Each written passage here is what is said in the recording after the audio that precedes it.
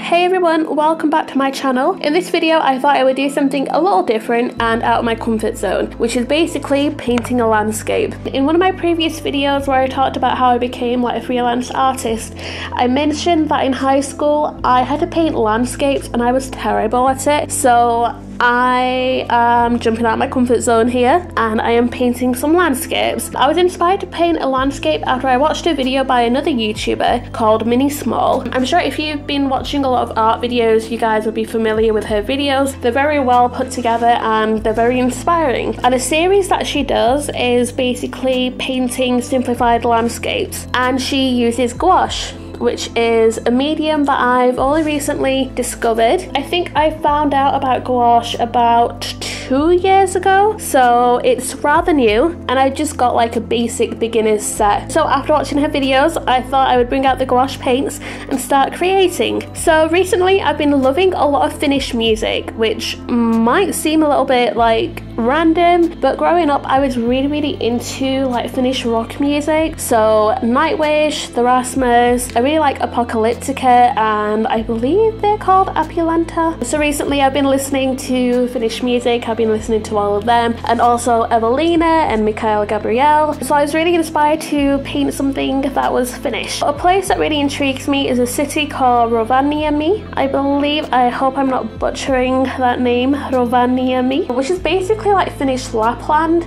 You go to this city and it's basically, you know, the Finnish version of Lapland. I believe Sweden and Norway have like their own Lapland as well. I've seen so many photos and it honestly looks so beautiful. It's a place that I would love to visit one day, as it reminds me of Narnia, The Lion, the Witch and the Wardrobe. It was like that was one of my favorite books when I was growing up, so a place that looks exactly like that is like I would love to visit.